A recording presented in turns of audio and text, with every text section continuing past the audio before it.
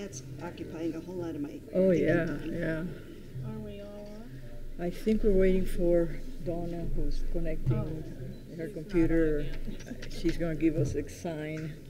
Okay, good. Let's start. So we do have a quorum, and I'd like to call this meeting to order.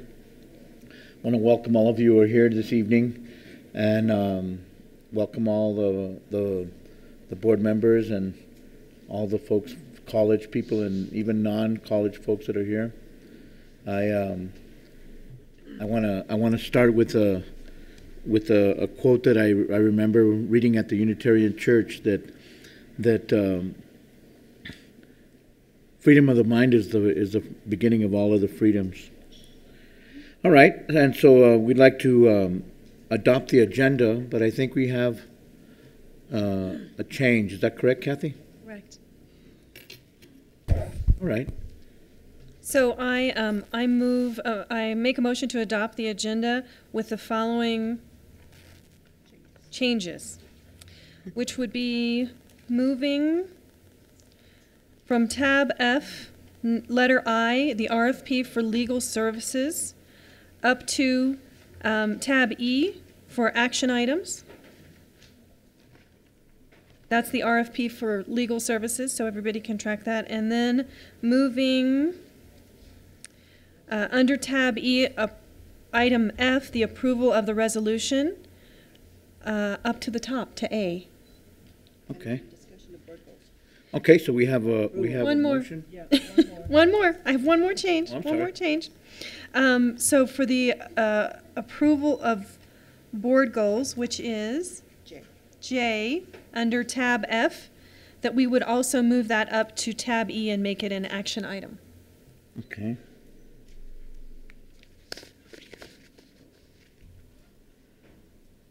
All right. So the motion is to move the approval of resolution to the beginning up to tab A, and to move under tab F, I, and J into action items under tab E, correct? Correct. Do we have a second? Second. All those in favor? Aye. All right, we didn't have any discussion, I'm sorry. All right, approved. And so let's move on, and we'll start with approval of resolution. Is that correct? I think it is. And that'll be under tab A. And we'll start with that right away. Before we do the president's report, we'll do this. And so, Tina? Linda, you and I will be doing this?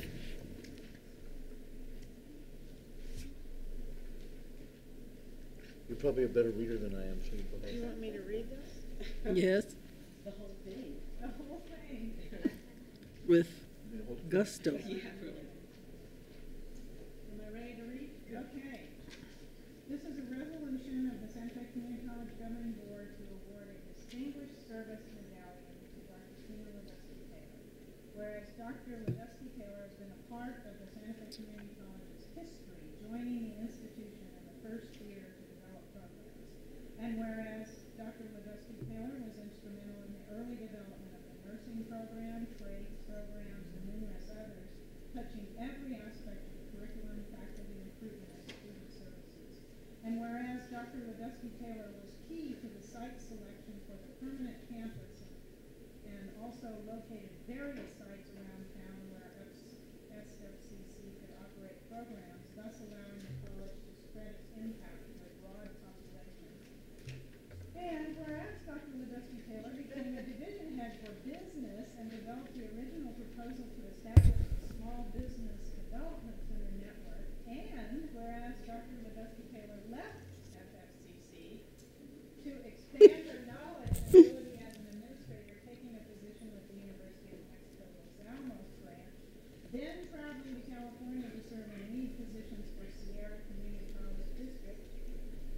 And whereas Dr. Ledusky Taylor further expanded her career in Colorado, serving as vice president for the Boulder County campus of Front Range Community College. And whereas Dr. Ledusky Taylor returned to SFCC in 2008 to take on special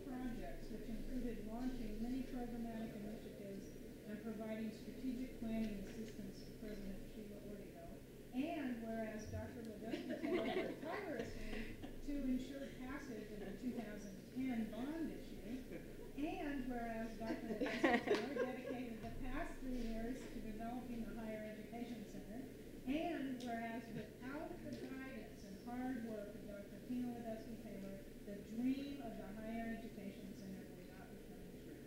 And now, therefore, be it resolved that in grateful appreciation, the governing board of Santa Fe Community College recognizes Dr. Tina Ledesma Taylor with this distinguished service resolution, and we thank her for the many contributions to the college. Be it resolved along with the medallion and the board resolution, a lifetime pass to the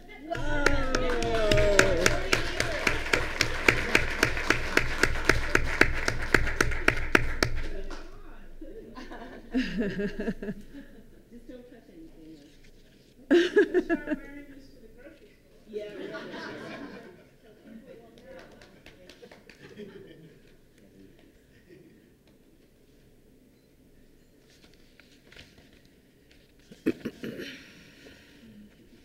Yeah, put it on the table, and so you'll have to indulge me tonight. Good. And you'll have to indulge me because I have some notes that I need to refer to because, you know, a lot's happened over 30 years. A lot has happened over just the past 5 years. So, first I'd like to say that as a founding staff member of SFCC, I really appreciate receiving the support. Do we have a microphone? Or if you could stand on the edge, you could probably talk to, we could probably hear you. You can use that mic if you want. I can use my classroom voice, and Yes. then I won't. And actually, I would like to Yes, stand yes. here because I would like to We want look to at see your face. you and the audience. But as a founding staff member of SFCC, I really, really appreciate receiving this award during the 30th anniversary of the college.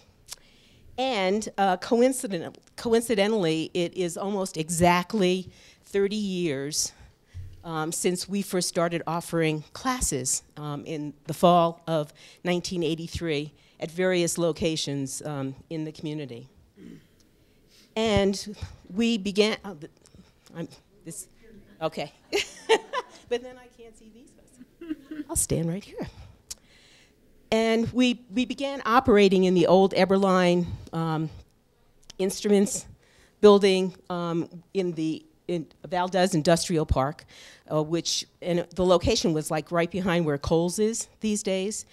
And some of my fondest memories, and Chris was there in the beginning too, some of my fondest memories of that facility are we used to have faculty and staff meetings by literally rolling our chairs into the center of this big bull ring.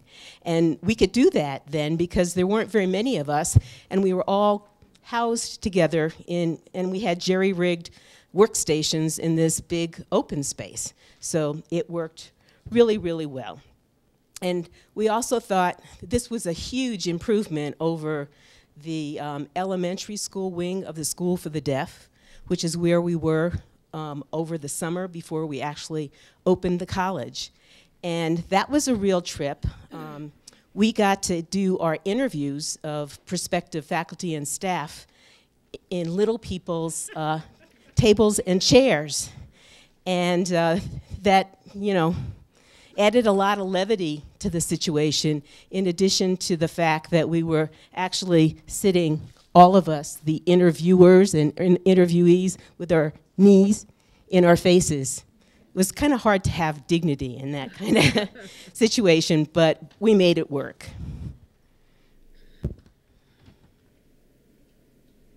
And I actually have to take the opportunity to clarify something with Chair Abeyta. In spite of what you might remember, I actually started working at SFCC before you did. You did. By I know. a few months, but we worked together for a really long time. And actually what happened is the voters passed the operating mill levy for the college in March of 1983. The president, the founding president, was hired in April of 1983. The deans were hired in May, and I was actually hired at the end of May on a 30-day consulting contract. And I ended up staying for 8.5 years and working in every functional area of the college. And that's where I first met Board Member Siegel. She was actually interested in having a home health care degree program, training program developed by the college. And she was amazed that when she approached me and Randy Grissom, we immediately said, yes, let's do it. Let's move forward. And on a more serious note, as I'm being recognized this evening, I want to take the opportunity to acknowledge the contributions of two very important people who, I'm going to have to put my glasses on. Sorry. I want to acknowledge two individuals who spearheaded the enormous effort to attain legislative and voter approval to establish SFCC and get it up and running. And you actually heard about this from Dr. Jim Miller Sr. at the convocation at the beginning of this semester. It was fairly amazing obstacles and hoops that had to be gone through. And Jim Miller, you could tell, I mean, he's 80-something years old, and he's got incredible energy and spirit, and he's the same guy. I see him standing up there going out and telling the voters to vote to support and create a local community college. He worked with the Santa Fe's legislative delegation and community leaders and led the charge to give Santa Fe residents their community college. Bill Witter, SFCC's founding president, was a visionary and inexhaustible leader. Any of you who knew him, he was, I would say he was hyperactive. He was that energetic. And, but he had the wisdom to declare student success as the college's primary goal from day one. And that was several decades before it became a national trend. It was even printed on the back of our business cards initially, but that was from day one, student success. It was an honor working with them both. And Nancy Witter Wilkinson, who is Bill Witter's widow, is actually serving on the SFCC Foundation Board at this time. And I want to acknowledge something very special that Nancy did. She recently made a $500 donation to the foundation to honor my service to Santa Fe Community College and my leadership in establishing the Higher Education Center.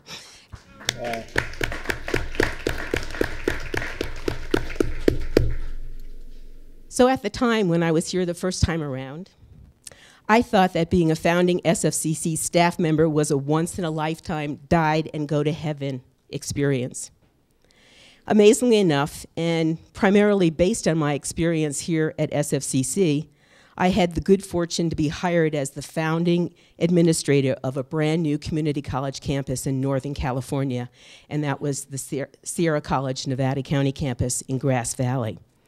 I was hired a year before that campus opened to oversee final stages of construction and put together a staffing plan and get operating funding. And, you know, Martha Romero was there in California during those years, and it was during a recession. It was tough finding operating money, but somehow it happened. And after 11 years and getting a bond measure approved to build out the campus, I left to go to Colorado. And when my husband and my husband Alan is right here, he's been with me all along, supporting me throughout the years, and he was like an associate founding staff member at SFCC. But when we made the move to California, we always knew we were coming back home to Santa Fe because this is where our hearts are. So when I had the opportunity to come home to SFCC 5 years ago and work with President Ortego, it was another incredible event.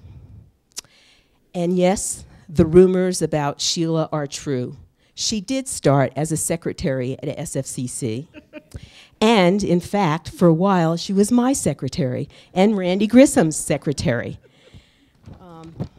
And she made it up through the ranks, moved, from staff member and became manager and administrator, and then ultimately our recently passed president of Santa Fe Community College. And Sheila had the vision and intestinal fortitude to take on the powers that be and establish the Higher Education Center. And I will be forever grateful to her for giving me the opportunity to end my career in working to create the HEC. So finally, after 400 years, Santa Fe has affordable access to public bachelor's completion and graduate programs right here in the community, so people don't have to leave or commute or whatever. But this baby isn't fully birthed yet. We need to build and move into that new building so that we can expand the programs and broaden the access to the bachelor's completion and graduate programs. So, although I'm retiring effective October 1st, you're not getting rid of me just yet. I plan, as long as Dr. Guzman continues to approve, I will work on a quarter-time contract to continue to ensure the smooth transition of the HEC and make damn sure that we actually build that building and move in for the spring of 2015. I'm not going away until that happens. I have a commitment to Santa Fe Community College, the folks in the audience, and the community to make sure that the dream of the Higher Education Center is realized. But thank you very much. And I also want to thank the board for putting me first on the agenda, because now Alan and I are going to Geronimo's and having one hell of a celebration. Thank you.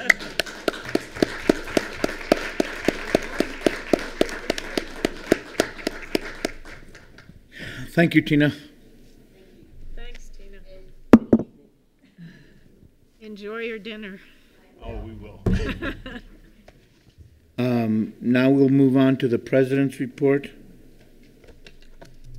Dr. Guzman. Thank you.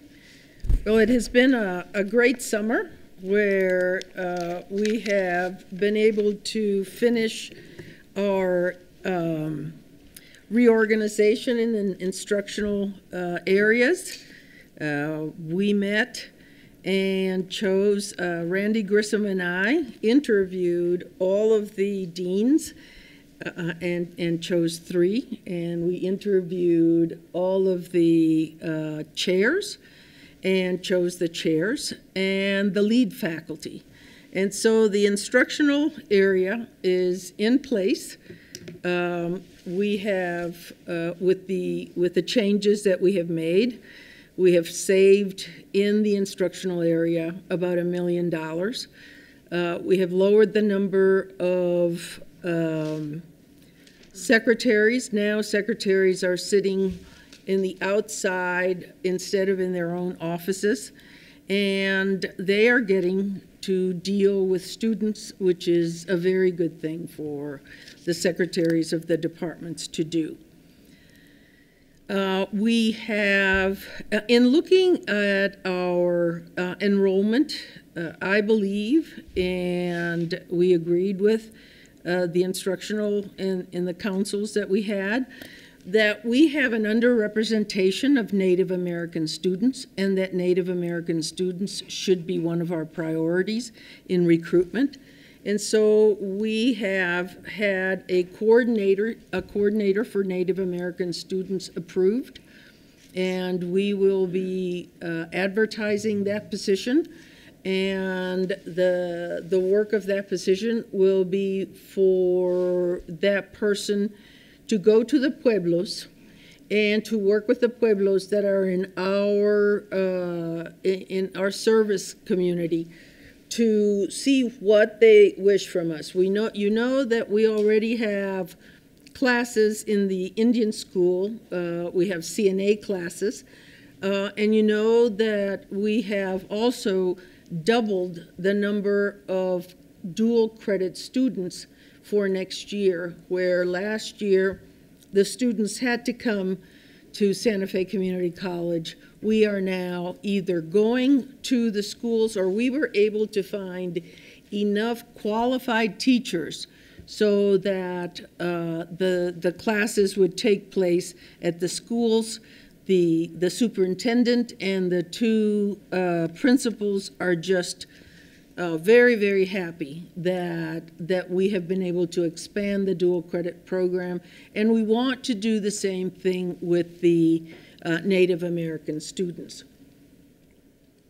In one of my meetings with the Tesuque Pueblo, we are going to be working with them. Boris in education will be working with them, and we will be the first college to have a native language as a language in the public schools. Years ago, the legislature approved for Native Americans a certificate that would allow Native Americans to go into the public schools and teach their native language to their students. As far as we know, there are no colleges or community colleges that have taken that approval and made it into a certificate.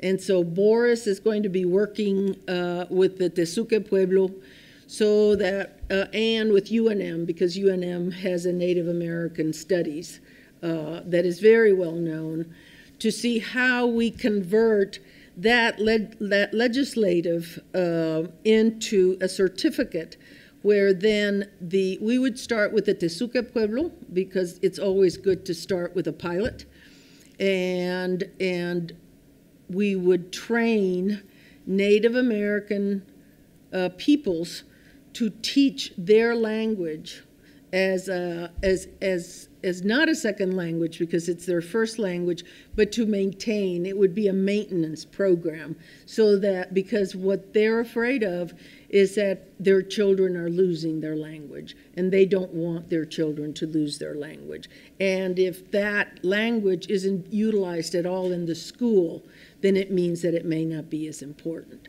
So we're really excited about the work that we're doing with our pueblos and with our Native American populations. We've finished the reorganization in the instructional area, and now we're beginning to look at the administrative area. I think that there are places to save in the administration area also. And so I will be ready, and we'll be talking with you throughout the month on the changes that I think are appropriate to save more money. I think that what we've seen in the restructuring of the instructional area is that while we saved money, we were able to add 8 full-time faculty and strengthen instruction through those faculty. And so I should be able to come with with a draft of what the administration would look like in the administrative area. I have been working with them for 2 months since Merity left, and so I have a good feeling. I have been able to hire some very good people, some very strong people, and so I will be bringing that to you next month. And that is my report, Mr. Chair. When I was working with ABE, one of the things that we did was approach the pueblos, and one of the important things that I found out was that each pueblo really functions within its own world. That's right. And so it's really important not to make it a generic program that's going to fit with every pueblo. It just isn't that way, you know. Because what it'll be, we'll develop a methodology for teaching language, Right. But then they will be bringing their own language. Great. And so they really are happy that we will be doing this with them. And we're starting with Tesuque because they were the ones that knocked at our door. I like Tesuque. I taught GED there, and it was a great program. I liked it. Thank you. Okay, so now we have the Employee of the Month. And so I get Martha Sorensen? Robert? It'll be Robert Shankin passing it forward.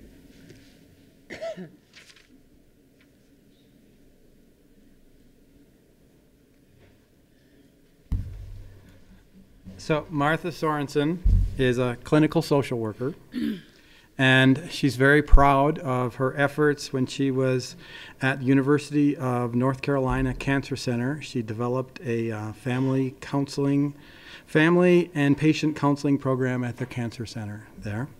At Santa Fe Community College, she teaches sociology classes, quite a range of sociology classes, and she teaches Introduction to Sustainability.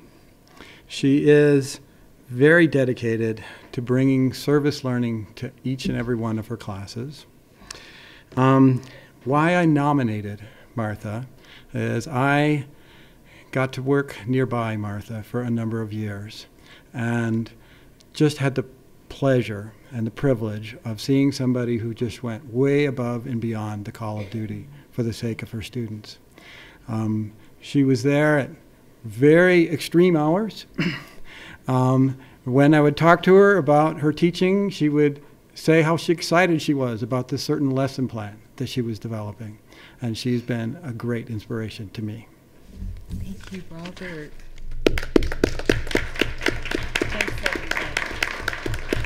You want to say something, Martha? You can say 3 words. Thank you for this award. I've been here for 8 years. Chris, long time, right? And I love working with the students here. We have interesting challenges with our students sometimes because we are an open campus, so we get the full range of students, age-wise, ability-wise, etc. But I love seeing the mix develop and interactions among my students in my classes. Thank you all. Thank you. Thank you. Susan Weaver? Susan isn't here, but I have a statement to read Okay. from her for Mason. Is Mason here? Is Mason here? Yeah, Mason, come on up. There's Mason. Sure. This is from Susan Weaver to the governing board. I hope that you will excuse me for not being present to introduce Mason. On Tuesdays, I work until 5:30 p.m. and then I have a class at 5:30. Therefore, I am unable to attend the meeting. I hope this statement will convey why I nominated Mason to be a WOW recipient. Since I am not the only person in financial aid who appreciates Mason, I am including responses from everyone in our department concerning Mason. Mason always processes our requests with a smile or a laugh, and he never acts like he is inconvenienced with our requests. He also gives the impression that no job request is too small. He does his job precisely and is meticulous with his work. He does not try to complete the task as quickly as possible just to get the job done, yet he responds quickly to our OIT requests. While he is working on a task, Mason often offers helpful suggestions and solutions that might help our department function more effectively. To summarize, Mason goes out of his way to help us with all of our OIT needs. Everyone in the financial aid office appreciates all the work he has done for us. Thank you for selecting Mason as a WOW recipient. Best regards, Susie Weaver, Financial Aid Coordinator.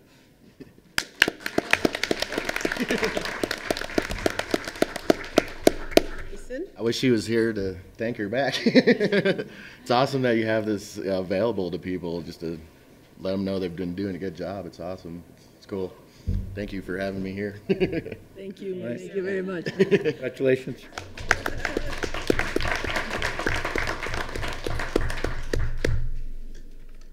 You have a good attitude, man. Yes. Way to go. You can just feel it. Yeah. Donna, do we have any public comments? Yes. Matt Sherman. Oh, Matt's not here. Who's this? Matt. Matt Sherman. You know Matt. Okay. Maybe he's out in the hall. That's the only person who has signed up. Did you sign in, Stan? Yes. Okay.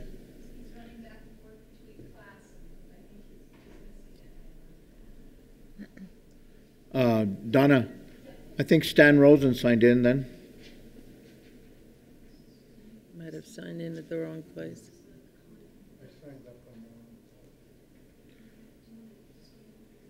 Call him first.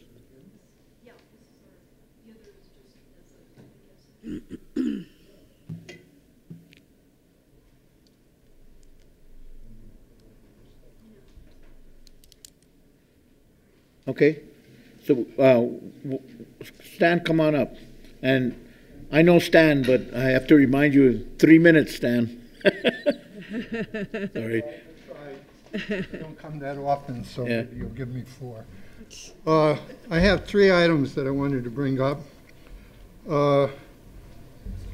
One is about the traffic problem. When the bicycle factory opens, and it's a general long-term problem, I think there's going to become a major traffic hazard. Because even now, without the cars coming out, it's very difficult to know sometimes whether a car is going around or whether they're stopping to let you go. And I'm sure you all know that we were very surprised at the homeowners meeting that the proposal to build the housing in back of the college was approved.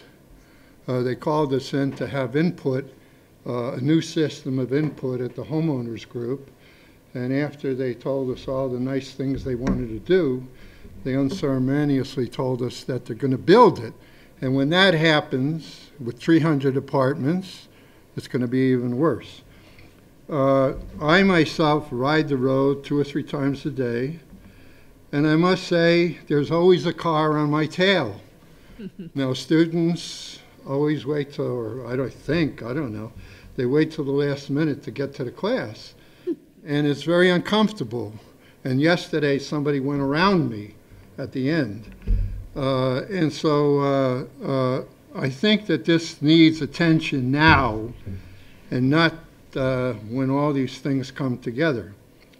And I would like to recommend to the board that they have a public meeting involving the Santa Fe Community College, the appropriate personnel, the homeowners groups in Rancho Viejo, the county police department, because the county stops and starts, but the road is in both the county and the city, and the county traffic department, the manager of the bicycle factory, it's not open yet, Paradora, and the church, and possibly the other project that's at the stoplight. And I think it should be a continuing committee, and I think it should be, the traffic issue should be taken very seriously, because I could see the possibility of accidents, possibly changing the speed limits, education of the people coming out of the plant, and education of the students. The second 2 points I want to bring up is, over time I have attempted to get the minutes of the board, and they used to be much more readily available. The last time I went, they were in somebody's office. I think it's extremely important for transparency and for citizens who are interested in what goes on at the college that I would make 2 recommendations. One is that the minutes be made available, that the public be notified that the minutes are made available, and that the minutes also be at the public library. Because not every, people always say, I'm not going to go way out to the college. Well, unfortunately, I live here. And so I think it's important, you know, that we do that, and that people who want to look at the minutes have an opportunity to do it. And I had a third point, but I'm not sure I remember it. But at any rate, I just wanted to commend the number of people at this meeting. I have been to meetings in the past where there were 3 people here, and they were all from the college. I think when the board has an issue that's relevant to a particular group in the community, that they should do an active role of getting people from that group here, whether it's something you're going to vote on or whether it's a report or a program. Because I think that one of the questions that I would evaluate if I were evaluating how well the college is doing, and that is how many citizens feel it's important enough to come to this meeting. Right. And the more, the merrier. And thank you. Thank you, Stan. Thank you.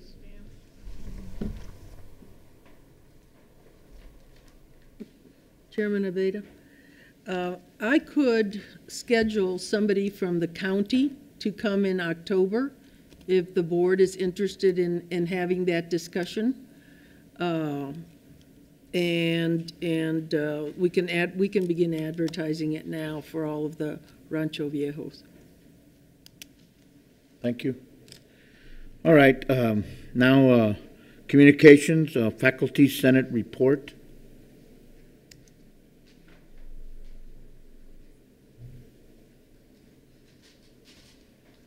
Mr. Chair, Madam President, members of the board.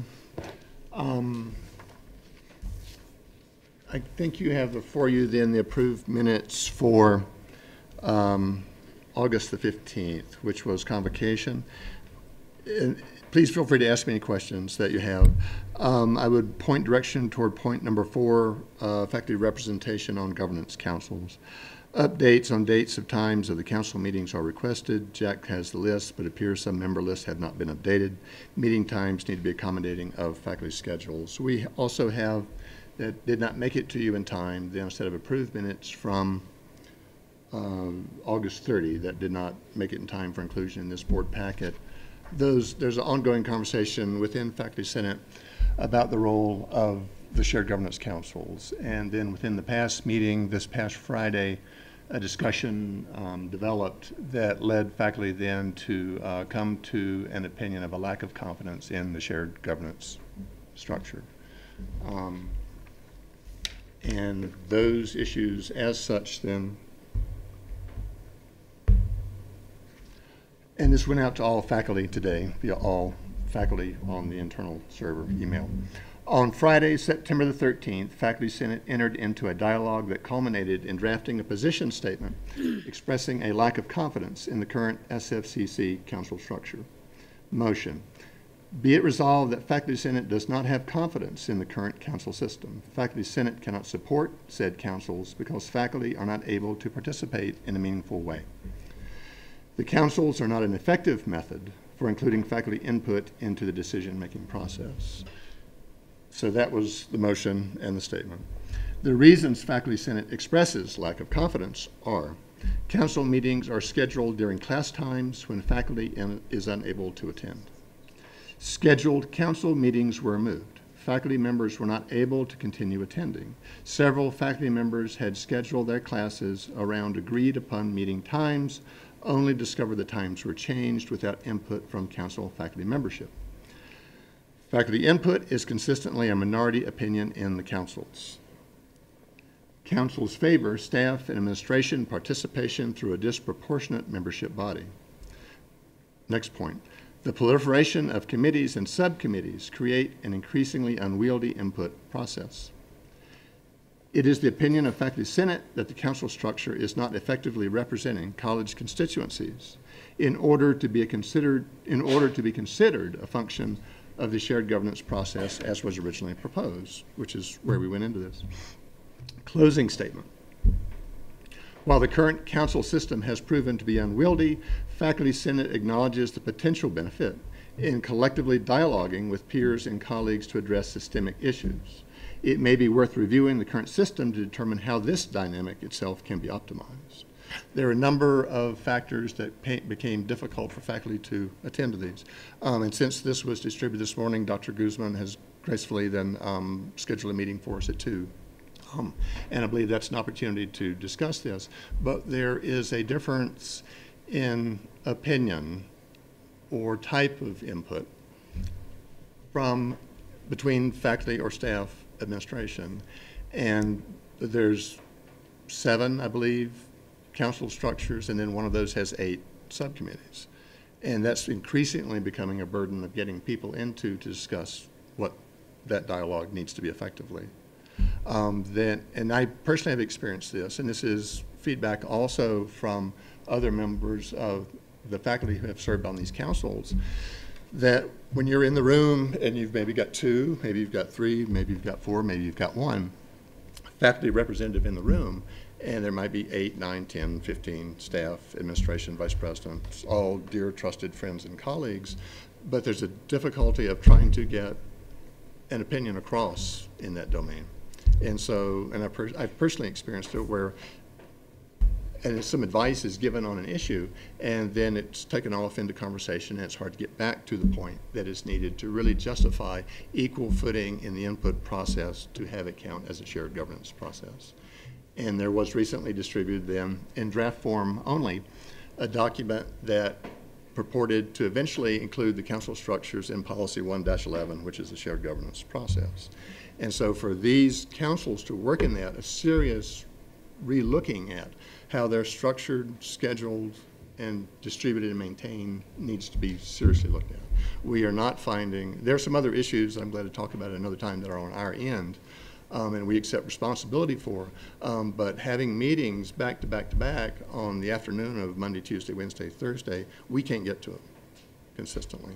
And then in spring, when we left this process and faculty then went on summer break, we had appointments lined up. And then when we came back, some committees had decided to move their meeting. And so then our faculty had then scheduled their classes to account for those meetings. That was no longer possible. And so we're facing an uphill climb into this process, and then rather try to tinker it. The discussion was rather spirited, actually, but positive toward the direction. We had very good attendance in the room.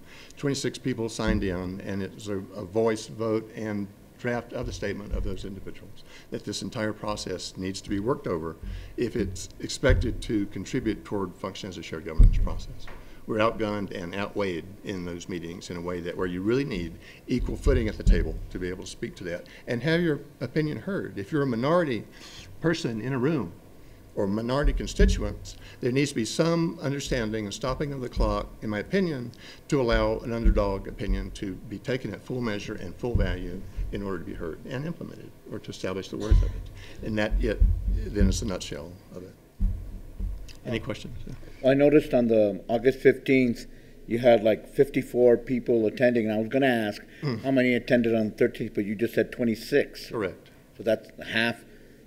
Did they not show up because they were teaching or because they couldn't get off? Or I don't know. We don't chart it that way, really. You always get more at convocation because that's the return back to school. Right. You know, but 26 is a pretty good, healthy number. And you feel that's a good representation of the faculty? Yes, sir. Great. It was a unanimous vote on that, and I'll take the opportunity to mention that following this then was initiated a motion to return the conversation of investigating the pros and cons of unionization initiative for the faculty, and that also was unanimously agreed upon. What that means is it's return to the conversation of investigating the propriety or appropriate nature of a union initiative for the faculty here at the college. And that also was unanimously voted upon. That was a conversation that had been started years ago, and we've come and gone on it, and it feels like time to return to that conversation. Chair Beda. Yes, ma'am. I'd like to ask a question. Yes, ma'am. What are some of your suggestions or the faculty suggestions to fix the issue of shared governance? What would be besides changing the I appreciate that. There was conversation in the room. The clock ran out on us in that last Faculty Senate meeting, and we realized the necessity of coming forward with proactive conversation in that capacity, in that regard. I think the first thing that needs to happen, frankly, is to start a conversation process and get the parties back to the table to see how it's going to work, or if it's going to work. There's probably too many councils at 7, and if they're going to, some are larger than others at this point, but if one of those has 8 subcommittees, it's very difficult geometrically to figure that if that type of committee and subcommittee process is going to proliferate, how people can leave classes long enough to really actively participate in that. I think the whole thing needs to be conversed, frankly. To expand the number of faculty representing faculty, what do you suggest about that? Changing the schedules, or what else could we do to have faculty attend? Yeah, there has been some discussion about maybe having a different process involved in how the council structures work. There's been some discussion about, do you need 7? Can they be collapsed to 4? Could those meet at the same time monthly or weekly when there's not like classes stacked against them? But we had faculty members who had already were assigned to council structures, and then the times of those councils were set without conferring with the faculty membership on it. That is perceived as, you know, you're diminuted in that process when that happens. Martha? So you mentioned a policy. Yes, ma'am. That probably needs some review in your view, in your. 1-11? Yeah. It's the shared governance policy itself. I think the current iteration of it is dated maybe 2008. The former iteration of the board worked into it. There's some linguistic and structural changes that would need to be reviewed, you know, to keep it dated. The whole thing, policy and procedures, currently resides entirely in policy. As the college, I think that to look at it proactively, my personal opinion, and this is what I've said to my peers, is that it's also an opportunity to look at it and how to expand and apply its meaning in a consistent way for everybody. You will note when we talk about our board goals that one of the major goals this year is to really study all of the policies that exist at SFCC, and that should be one of them itself. Thank you. Yeah. Faculty are expected by the college to perform college service. That typically means a committee assignment. That's part of the service that faculty is to do. We don't have a good way ourselves to track that, you know, but then getting the meeting times into a situation or time frame that we're able to participate is the first big step. We can't do it at this point. And in this process, since we came back, we can't even get back to the position of where we left it in May. Thank you. Yeah. Kathy and then Linda. Clark, a quick question for you. Following up on last spring, I know the faculty were concerned about the pay grade, information around the pay grade systems and how they were decided and what the rationale was behind them. Mm-hmm. Have you been provided that, and have faculty have a chance to look at that and provide you input? At the convocation, the meeting of August 15th that you have and Chris is referring to, there was conversation around on that. Individuals, I believe, were able to reach some resolution by either going to Mr. Grissom or into HR. Questions came to us at Faculty Senate, and then we forward them really into that direction first. Systemically, we have not.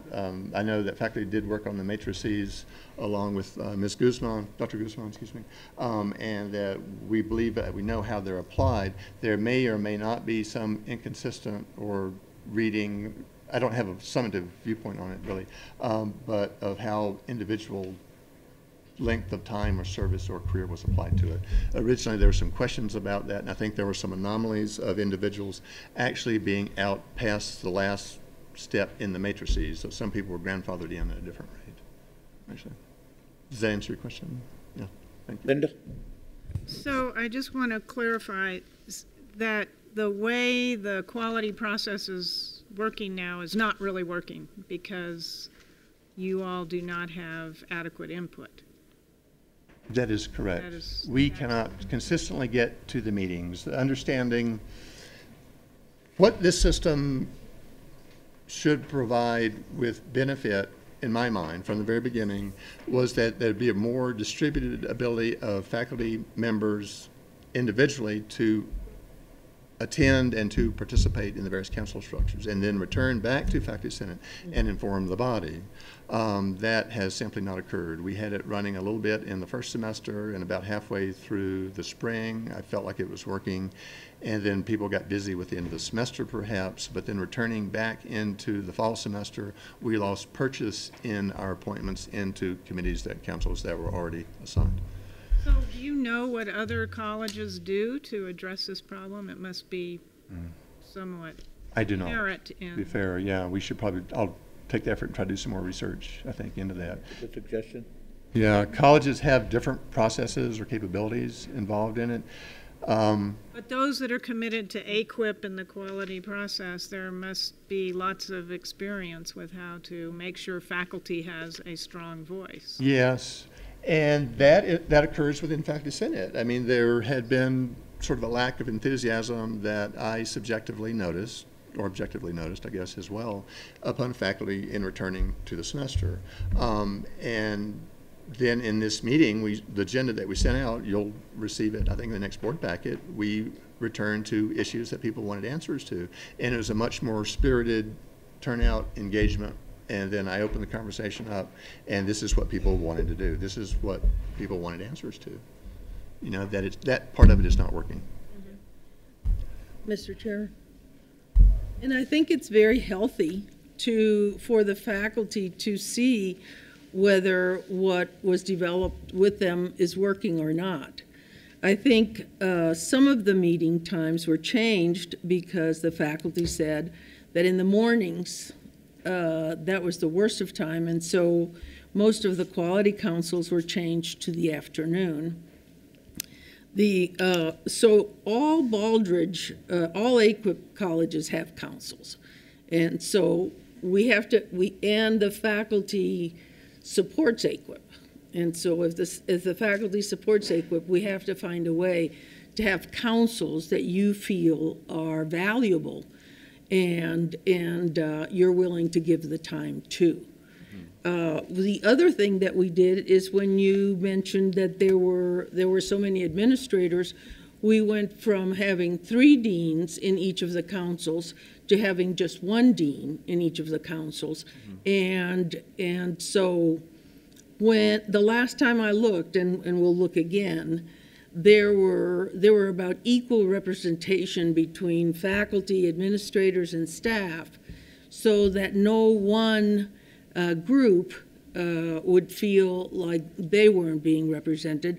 I think sometimes the problem was that Faculty Senate had some problems in assigning faculty to attend. And so the logistics of it, I think, has been challenging, but we're happy to go back to the drawing table. I think that if you look at what the councils produced last year, were a lot of policies and a lot of work done in the Academic and Student Services Council.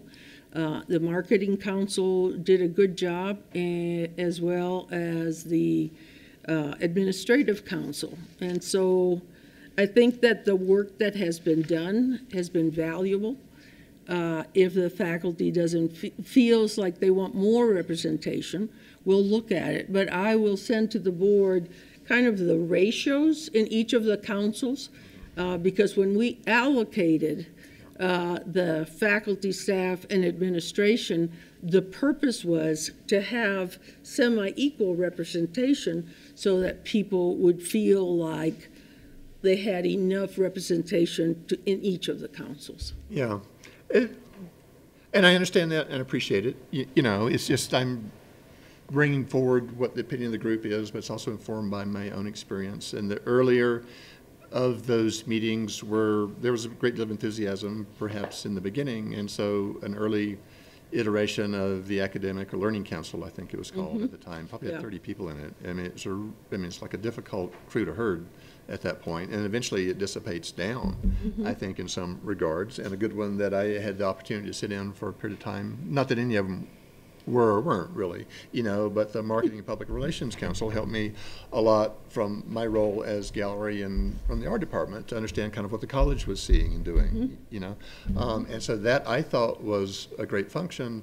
But then again, we did have several people that were committed to the group and came back in the fall, and they had set their teaching schedule to it, and then the councils had moved, you know. It's a lot of work to participate in those councils, and I think that, you know, we may need to think about stipends. We may need to think about, one of the ideas that the faculty has brought up is to have 1 hour a week or 2 hours a week where there are no classes scheduled. And then have all the meetings during. Some colleges do that. Yeah. And so I look forward to working through and bringing out a new reiteration.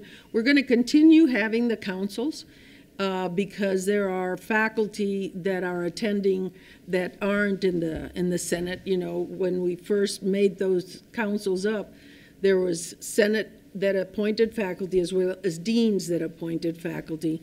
And the deans haven't given me any feedback that those faculty don't want to attend either.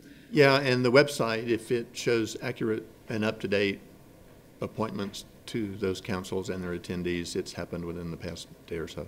Okay. And we've tried to receive updated information from the college, and it's also out of date. Okay. And so rather than try to like untangle it on our end, Okay. the effort seemed to be just say, look, this isn't working for us. What else can we do? Okay. You know. Thank you. Yeah, appreciate it. Thank you. I have a comment. I think it's important that, you know, when we as a board have reviewed presentations from Dr. Guzman concerning the faculty, the thing that I remember and the thing I hold on to is that, you know, the faculties up there, you know, in importance, and when we worked out the raises and extending the schedule and all that, you know, faculty was first priority, and I think my confidence in the faculty is strong. You know, I have confidence in you, and I know because of students and people in the community of how good the faculty is. So, just as a board chair, you know, I want to pass that on. Is that, you know, that whatever there might be in the councils or whatever we need to work out, I think we just need to do that. It's a matter of just doing it and getting it done and having it happen. You know, because I have confidence in the faculty, and I know that, you know, they're doing a great job, and that our first priority was, and not to you know, talk badly about the staff or whatever, but, you know, that the faculty got, you know, the chunk of the raises and stuff, and so I think that when it comes down to it, you know, the money shows that, and we need to, and I know we need to work on the quality and work on the councils and stuff like that. That's fine. I mean, I understand that, but just as a comment, you know, that I have confidence in the faculty. Yeah, thank you. I very much appreciate that. It's faculty, I think, have a different, and this is documented actually in writings that you can find in trade literature like AAUP, of faculty historically will have, it's pretty broadly acknowledged, a different view of the role of the institution that may be different than how the board sees it or how the staff sees it even. I kind of compare it to maybe being left-handed opposed to right-handed, you know. But it's all in support of what the mission is. And so faculty traditionally, when the students are designated as customers, you know, which they are in some part of that relationship, it really doesn't capture traditionally from faculty's role of what we're trying to do with students, which is trying to encourage them to develop fully as human beings and as citizens, you know, in their own best behalf as individuals for placement in a democracy. And so phrases like that, I mean, it reminds, the discussion faculty then compares that sometimes to being a consumer, which is so when these monikers or definitions are applied to people, it seems to be then at the service of another prerogative. We don't traditionally, like, broadly always relate to that necessarily. And another one that was discussed recently, you know, was terms of workforce. We know that we have workforce development here at the college. That's a traditional phrase. Career training is one that fits easier kind of into my ears. But then we hear workforce, and so we have a more, we try to have a kind of expanded definition of that. And I'm not trying to leave anybody out in that regard, but faculty's perspective and dialogue and experiences in those capacities need to have equal place and ability to get purchase and furtherance in that council structure, right? Because we are individuals who've dedicated, hopefully, you know, the best part of our career and our working lives to these humanitarian goals. And that's a more easier way for us to understand it in that sense. It's closer to what our internal dialogue is in that sense. And we understand that you have to have the administration and the money and the organization in order to make it work. You know, there's no contest about it, but we're perceiving it and dialoguing from a different perspective that contributes to the whole. Does that make sense? Does. Thank you. Great. Appreciate it. Clerk.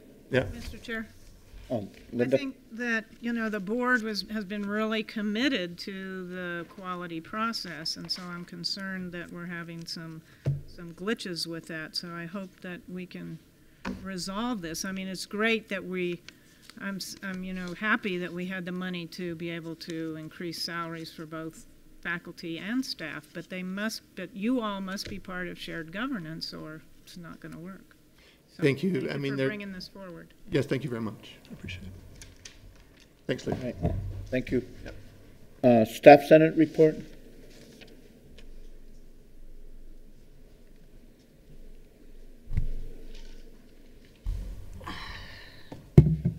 Good evening, members of the board, Dr. Guzman. We've only had one staff senate meeting since the last board meeting, which was also on August 15th. You have the minutes in your packet.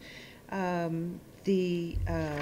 certainly take any questions that you have. The only matter that I want to draw attention to was the update on the staff senate letter to the president. The letter was submitted to the president on July 31st, and you saw that in your last board packet.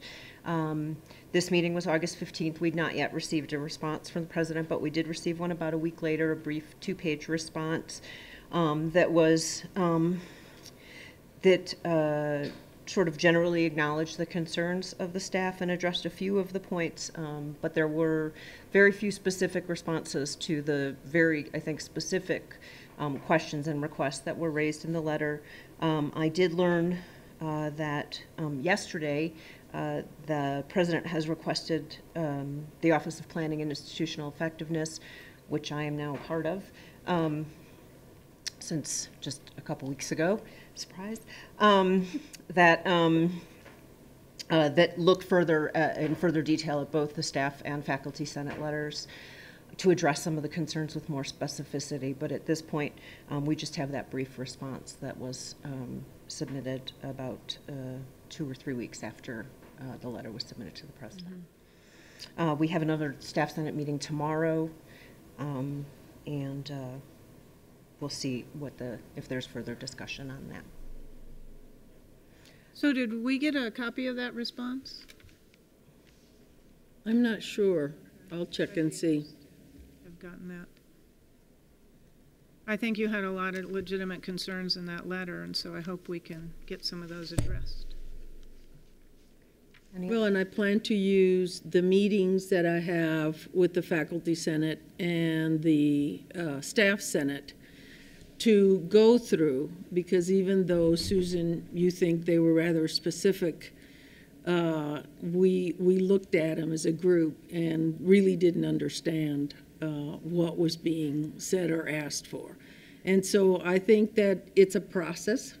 It's a process where we work through what are the abilities for the faculty senate and the staff senate, and what are the abilities of the administration to satisfy some of those.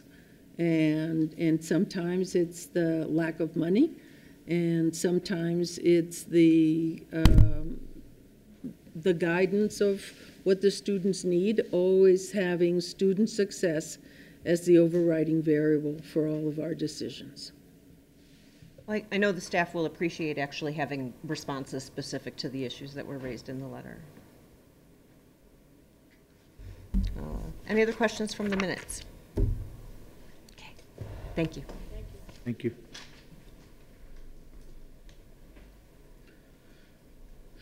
Student report. Thank you, Chair Abeda and members of the board. I'll make this brief. Good evening, everybody.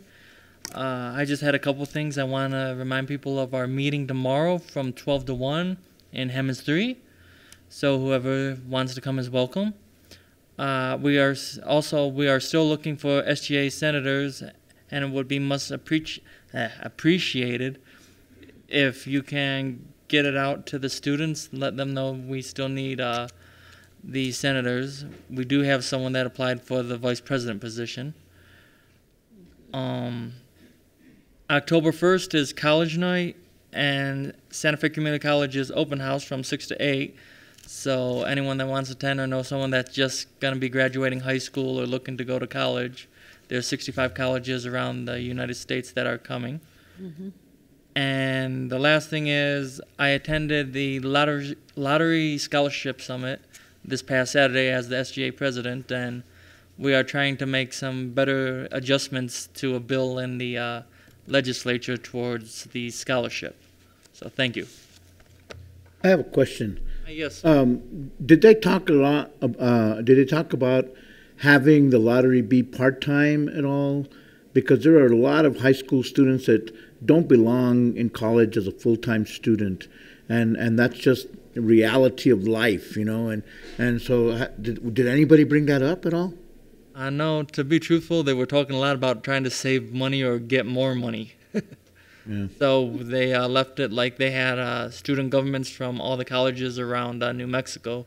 They had the presidents, and we had our own private meeting to help make a bill that they're going to give to the legislature this year. Okay. Thank you. Thank you. All right. The next section would be approval of consent agenda, and that would be, we're looking at the governing board retreat for the 19th, the work session on the 20th, and the regular board meeting on August 20th. Would we also be approving the matters related to the board no policies were done. Okay. So, do we have a motion to approve the consent agenda? I so move. Second. Second. Any discussion? No discussion. All right. All those in favor? Aye. Okay. Thank you. Approval is done. Okay, so we have action items to be removed. No? We didn't remove any. No? We'll Okay. move on to table. So we'll move on to the action items. Approval of the financial report. Do we need to have any? I have some questions that we didn't have time to go through in the. Okay. And then those questions are directed to who? Dr. Zimmer? Okay, I guess to whoever our finance person is. that's it. There he Go ahead, is. Brian. So on E2, where we have cash balance net of unrestricted funds of 5.1 million, and it on E2, and it says they're grant funds. If they're grant funds, how are they unrestricted? That is a very good question.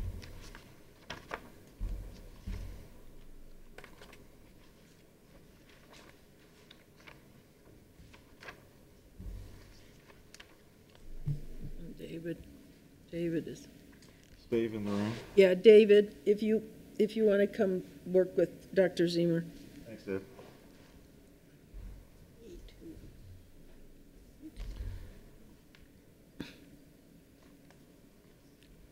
And this seems to be a new format, sort of. Okay, what is? No, we tried to keep the old format. Tried to keep the old format. No changes. Having to kind of interpret the way it was developed in the past. Look at the statement right here.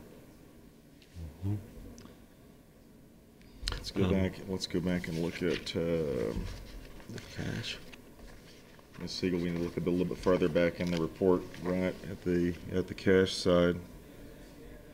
Okay, we're talking about. Which area are you talking about in Linda, in instruction and Jim? Talking about the comment that says on E2, cash Okay. balance net of unrestricted funds of $5 million, and it says in parentheses, grant funds. Well, I thought grant funds were always restricted. Right, Yes, that's referring to the lower right block on the schedule about 4 or 5 pages back that says cash in banks. And if you flip back a few more pages, But then is that grant funds that are unrestricted? What page would that be on? I'm not sure what page number that is. Let's see, 1, 2, 3, 4, 5 pages back from E2.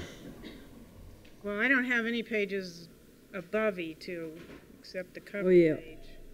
Oh, yes, we do. You don't have E5, E6? I do below. The difference Yeah, in these. okay, Yeah, so that's what he below meant. C7. E7. Okay, so, we had- okay. So what the comment is actually referring to, actually, it may be more clear on the cash in bank schedule than the top report. The comment, it's worded perhaps a little bit obtusely, and we'll correct that going forward. It's actually referring to the $779,795 at the lower left of the cash in banks schedule. So it's the unrestricted cash available, which includes restricted grants. Well, it should actually correctly say net of. What's being said is we have a comparative unrestricted net cash balance of 5.949. It should correctly say the 5.1 is net of the 700,000 number, and that's how you get from the 5.949 to the 5.169. We'll correct that for the go forward report. I understand what the confusion is. It's a terminology issue in the labels. So what is being said is that the unrestricted cash available is 5.2. That should have been more clearly stated at the top on the MD&A report. Okay. So we can correct it going forward. I understand what the confusion is. All right, and then on that same page, E2, the beginning fund balance, this whole explanation about Right. the banner, and I don't see, what Right. page does let that me refer to? let me boil it down. This was Dave and I worked together to write. In as much as these are public proceedings, it was written in such a way that a reasonably knowledgeable accounting information user who was looking at this would understand what was being said. But let me boil it down, as Chairman Bates, I said earlier, in a little bit simpler language.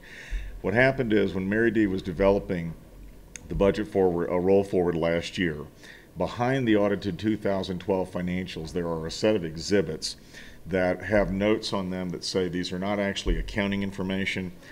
You can see those in the 2012 audited financials.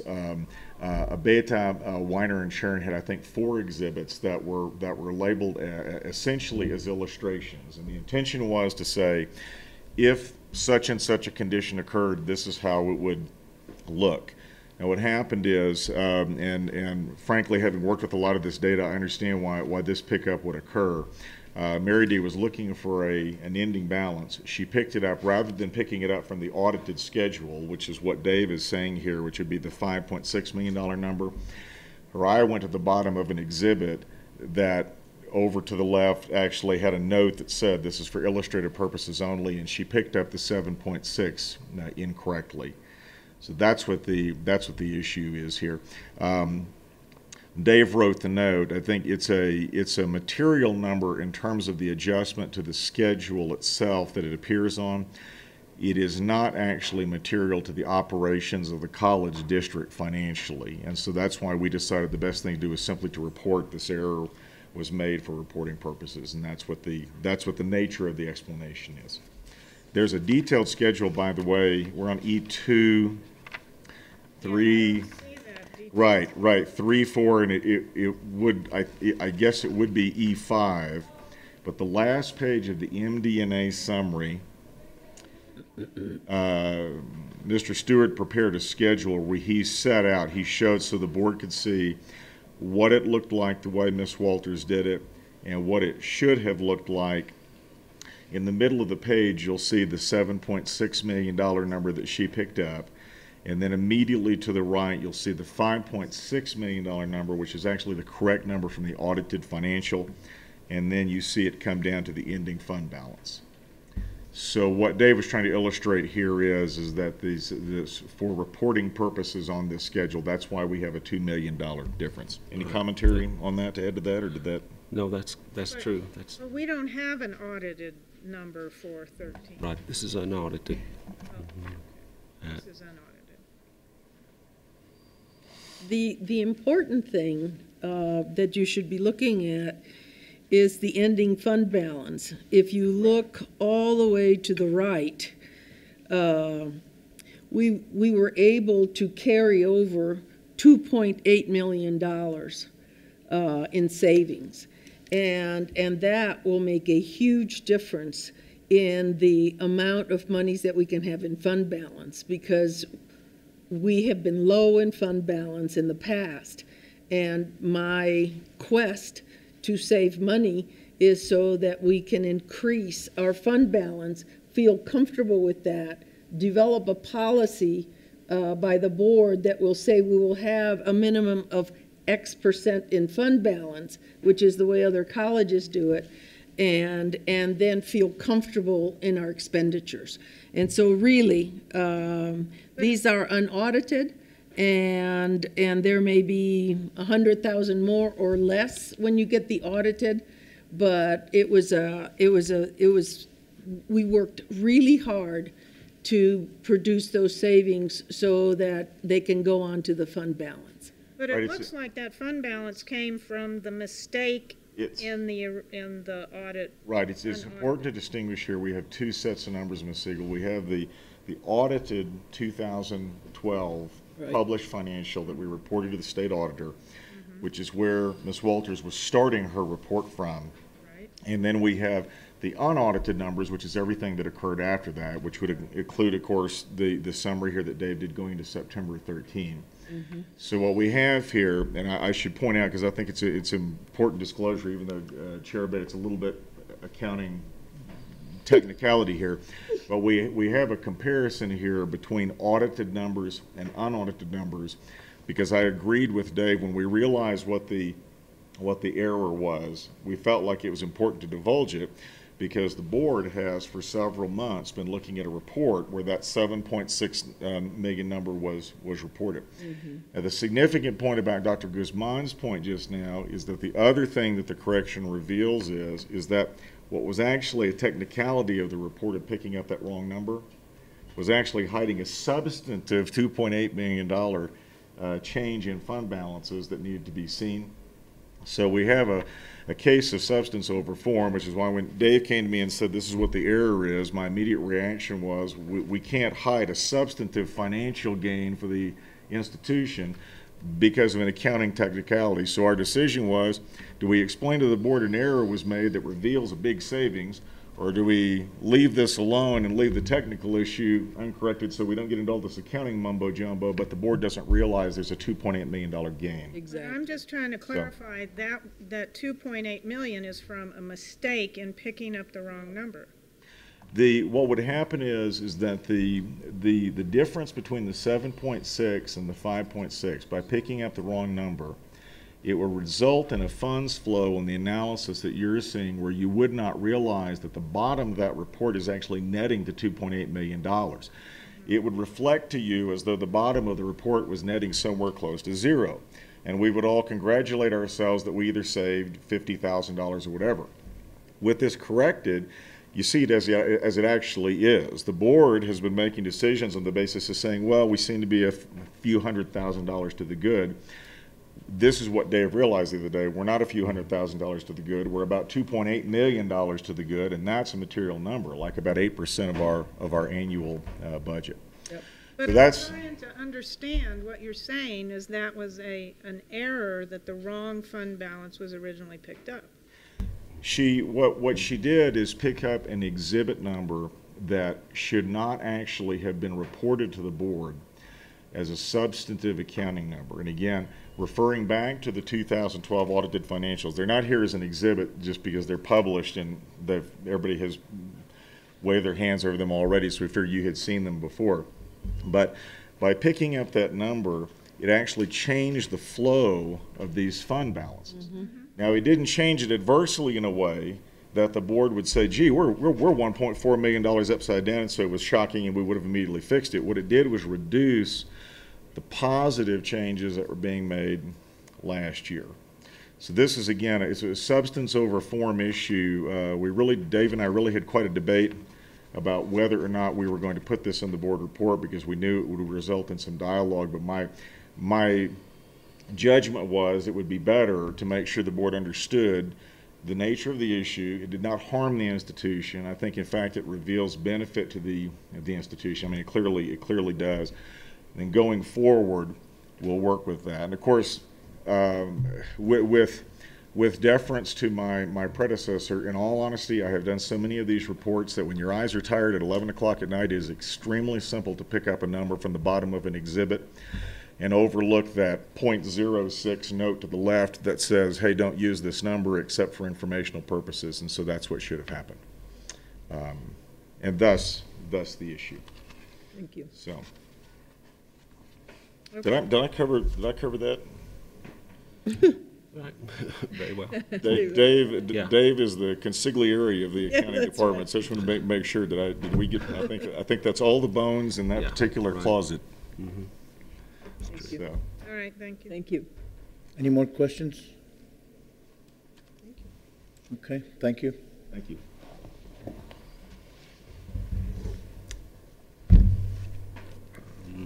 Okay. Okay. So do we have a motion to approve the financial report? So moved. Second? Second. Second, okay. Any discussion? Okay, all those in favor of approving the financial report July 2013? Aye. Okay, anybody opposed? Okay, motion passes. Approval of annual equipment inventory, Part 1 and Part 2. Could I say something about this since I'm on the agenda for it?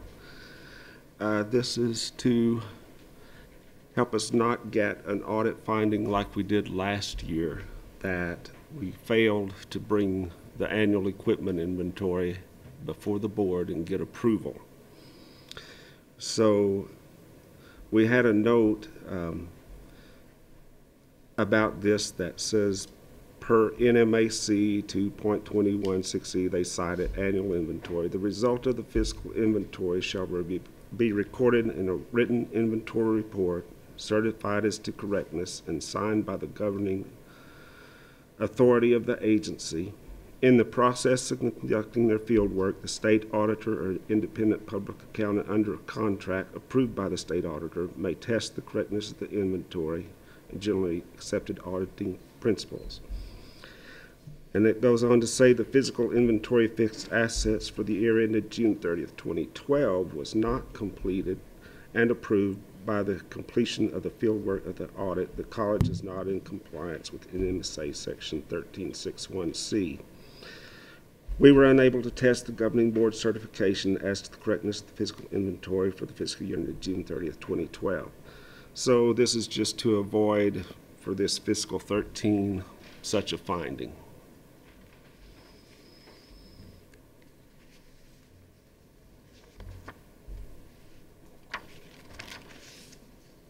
Now we know. Yeah, we moved the. So now you see how many computers we have and how many things we have. And there are plenty. Thank you, David. Thank you. Do we have to vote? Mr. Yeah, we have Yes. to. Yes. Chair, I move approval of the annual equipment inventory. Okay, so second. All right, those in favor? Aye. All right, those opposed? Motion passes. Okay, now we have approval of resolution banking. Amy?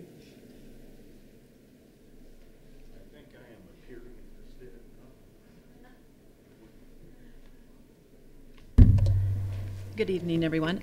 This is just to formalize our practices for banking. One of the banks had actually requested that we had a formalized statement giving the authorities. So I'm open for any questions. It's not very exciting. Yeah, we do. We do? I don't have, yeah. Are these the normal, the regular people who get this authority? Yes. Any other questions? Move Yep. to approve. Okay, all those in Sorry, I'm favor? not very exciting. Oh, you have a question? Second. Okay, first, second? Any discussion? That was easy. Any discussion? Okay, all those in favor? Aye. Okay, anyone opposed? Okay, that motion passes. Now the approval to seek legislative funding, but you're taking Randy's place? I'm taking oh, good. No, that's okay. That's fine. That's fine. Sorry, I wasn't sure, but he asked me to come, so. Perfect. Do you want to start and I can? No, you go ahead. So we want to ask we're basically requesting your approval to submit an RPSP Research and Public Service Project in the amount of $396,750. My name is Kristen Krell, and I direct a Department of Labor grant. And one of the components of this grant is we implemented a program called iBest, and we're the lead institution. It's a consortium grant. There's 6 colleges across the state. Is anyone here familiar with iBest? Yes. Okay. Yeah, it's great because it gets low-skilled adults into content area career pathways like home health aide, early childhood development, culinary, and they're accelerated certificates that are embedded in degree programs, and then it provides the ABE support to build their basic skills, literacy and math skills. So it makes a lot of sense. It's a national program. If you're interested in more information, I'd be happy to come and do a more thorough presentation on it. That would be great. But we're currently experiencing a lot of success with it, but our grant ends in a year. So we have a plan as a statewide consortium, and I've spoken with Dr. Guzman about this, to pursue legislative funding to sustain this program, because we're right at that critical point where we need the funds. We've accomplished a lot. If the funds disappear, it all falls apart. So October 1st, an RPSP is due. And I believe we have the support of Dr. Guzman and Randy Grissom and our consortium partners, and the higher ed department as well has provided guidance, as well as the legislative finance. We've gotten guidance from a number of different folks involved, and so I feel like we have a very good chance at this. So that'll be $396,750, and that will fund it. Part of that money will be funneled out to our consortium partners. But we'll be the lead institution. So it pays for the coordination of iBest at both statewide, and each institution will receive funds to coordinate the program. So that is the official request. Is it worth mentioning the adult basic ed increase now as well that we hope to pursue? Yeah. Okay. So the other component that we plan on pursuing that I think it would be important for you to know, and hopefully we can get your support on, is we would like to request an increase in House Bill 2 for the adult basic education budget, specifically earmarked to fund ABE teachers that are working in iBest. Because we don't want to take the current ABE funds, because there's a huge need already of low-skilled adults that are testing below 6th grade, and to take away funding that serve those students when there's such a huge need doesn't make sense. So we believe that the right route to take is asking for an increase in the ABE budget through the higher ed department, and we believe we have considerable support for this as well. And that amount would be $700,700. And that's not on here. That's not on our form.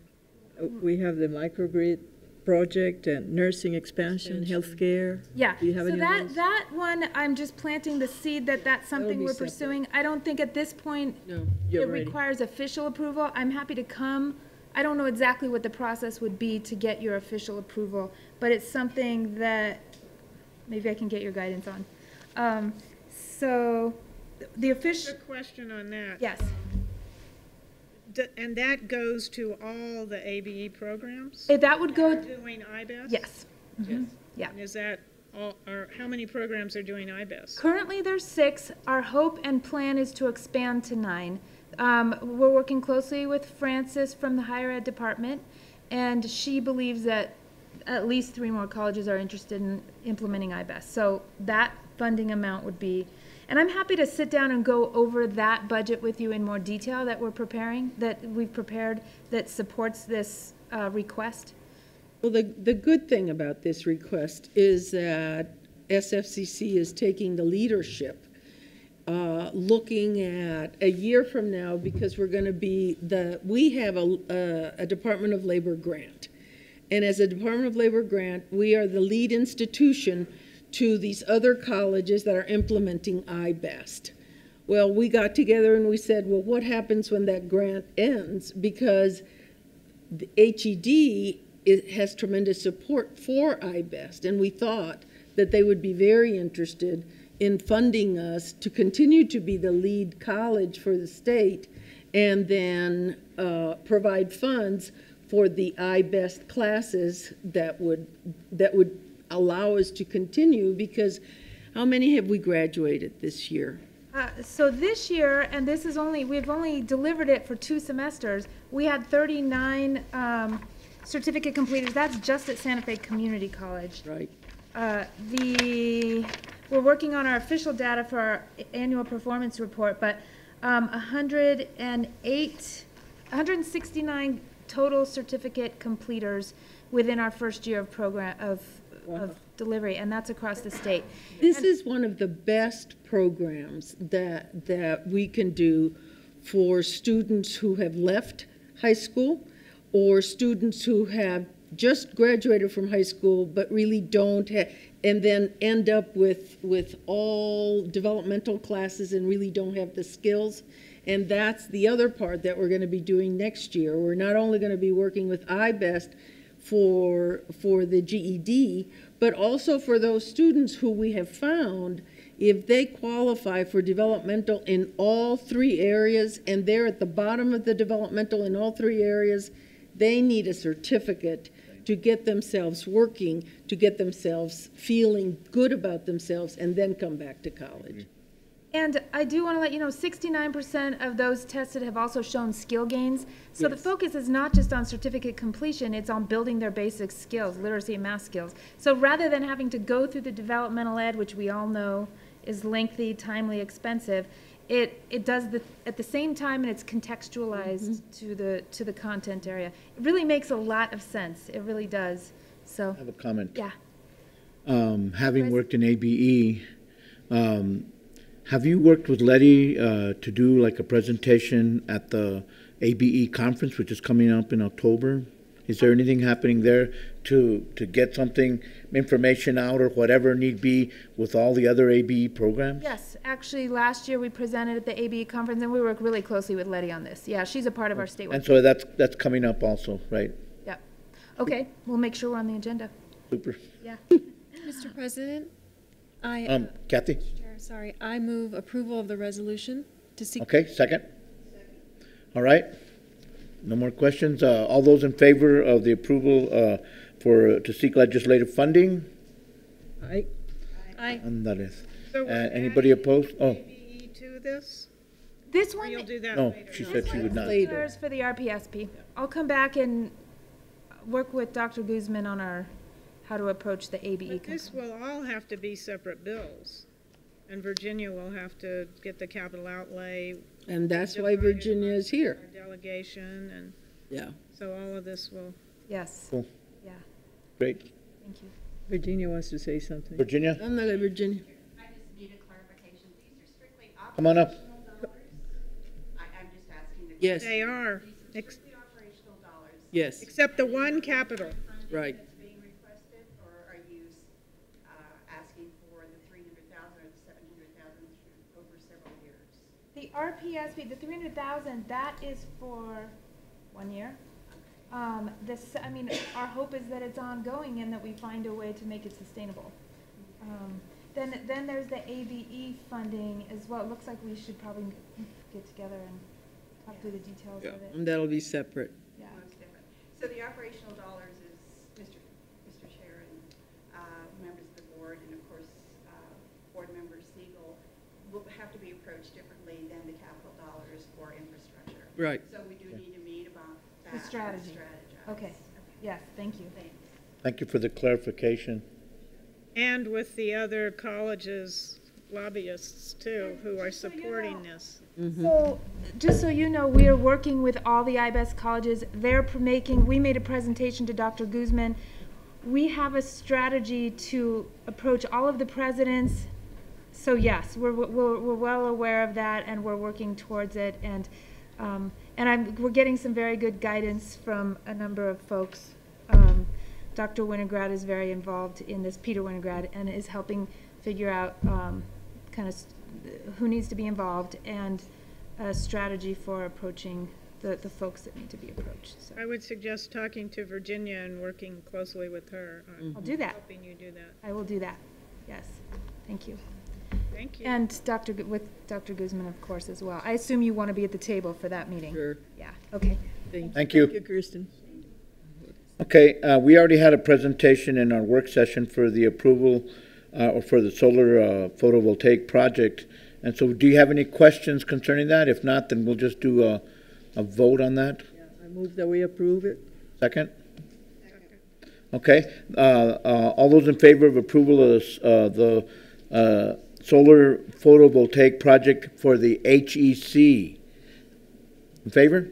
Aye. Aye. Anyone opposed?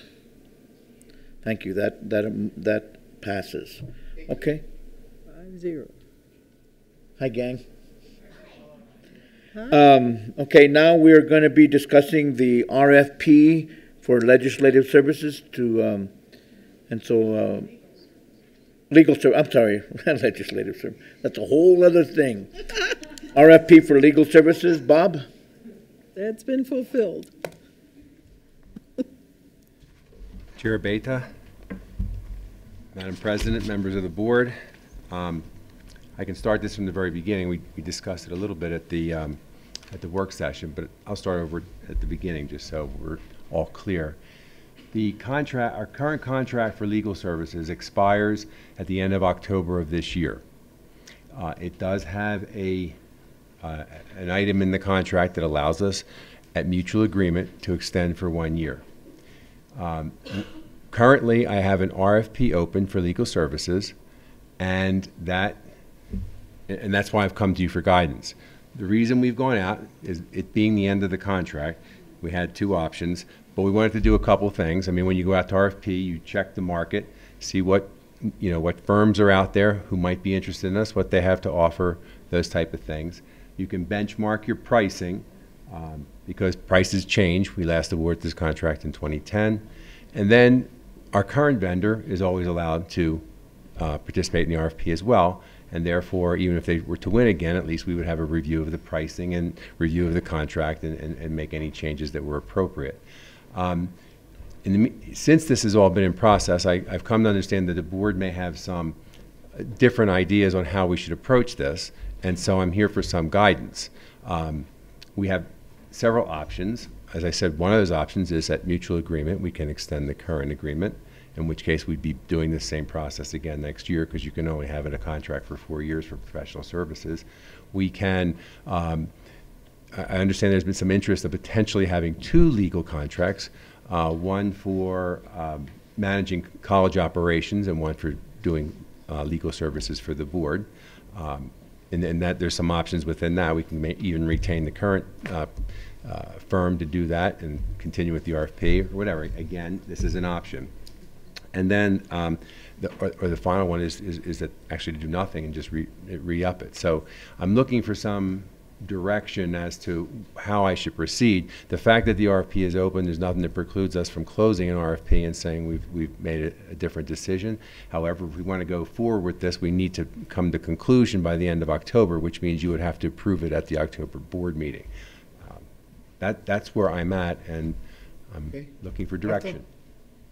Yeah, I have a question. Seems to me that the board and the college are one and the same. That's so correct. Why would we engage different attorneys for the college and different attorneys for the board? That would be your decision. I only would issue the RFPs to meet the needs that you felt are required. If you do not feel that that's a requirement, that would be your decision. I have talked with some schools. I haven't encountered anybody who has 2 separate firms. There were some colleges that I have, and when I say contacted them, I'm a member of the National Association of Educational Procurement. I put a listserv question out there. Some colleges have said that in the past they had that, but they've expanded to the point where they now have in-house counsel as employees, and then they have a firm that represents their board. So no one has it as 2 outsourced firms, but several have them as hired attorneys in-house, and then a contract for additional services. But again, these are all different models that everybody uses. I'm familiar with the contracts where you have internal legal counsel, which serves a very different role than when you contract services out. It seems to me that it might get competitive if we start thinking of ourselves as the college and the board. If you wanted my advice, I would not recommend that, but I've been told that that's something that someone has considered. I see. Thank you. Andrea? My comments have to do with the RFP itself. I think competition is very healthy, and as long as the current vendor can be part of it, I don't see any kind of problem with that. It would be to the benefit, their benefit and ours. It's usually common practice in procurement when you issue that to always ask the incumbent vendor to apply, Right. particularly if they're doing a good job. Well, Linda? since it's only 1 year that we can extend on the existing contract, I'd just like to see us extend and then think about this in a year. I would prefer not to postpone things, because if we have to go through this again next year, why don't we do it now and just get it over with? Martha?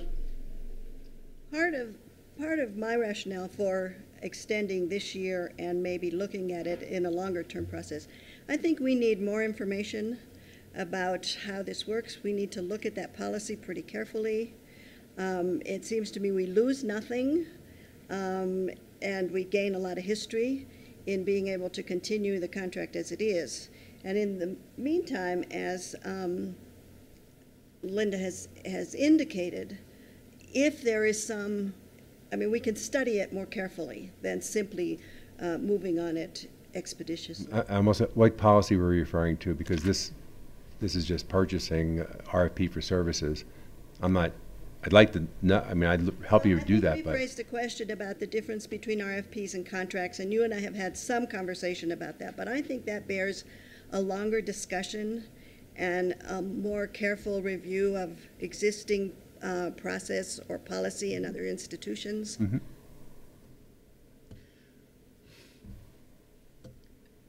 So, I'm sorry, go ahead, Linda. Well, I was going to make a motion. Well, I have a question of Martha. Martha, are you saying that this needs to be tabled so that? No, I think we should move to extend the contract for a year, as is. Right. Tabling is not an option because we have to make a decision. Okay, that's that was my question. What is the question? No, my question was that we have to make a decision, because I was going to request also postponing, since we haven't discussed this and we haven't done any research, and I hate to move into something accepting a contract as is when we don't really know if it's working or not. Yeah. Well, my comment is that I don't feel we've discussed it enough. I don't feel comfortable with it in the sense of extending a contract for my part. I just want it to be, because that's what the question I was going to ask is, have other colleges done the one for the board and one for other college things? And so I think that, to me, that's worth exploring and looking at that and going to that. But as the chair, I don't vote on it, right? So. Yes, you can vote. Well, I don't think we have a choice. We have to do something. So I would move that we extend the current contract for a year, and we can renegotiate, I guess, sort of. Yeah, we can renegotiate that. Second. All those in favor of renewing the contract, is that correct? Well, extending the contract. Extending the contract for 1 year. All those in favor? Aye. Anyone opposed? Aye. Andrea is opposed. Please note that. Just so we understand, it is by mutual agreement. I don't imagine our attorneys will say no, but they have to say yes as well. They have to agree? Yes. It's by mutual agreement. Thank you. Thank you, Bob. Okay, and the last one that we were going to do would be for discussion of board goals, and that would be Martha and Kathy. At our retreat in August, we were charged with developing the goals for the board for this year. What was in the packets and is probably on Jack was our earlier version of this, and we have designed it a bit so that we have actually separated some of that out into goals, and I assume that can be corrected on in the. Sure, I need a copy. Yeah, I'll give you a copy. I have a copy for you. So, the 5 goals that we at our retreat agreed needed to be fleshed out, and this is with conversation from all the folks. From all of us at the meeting.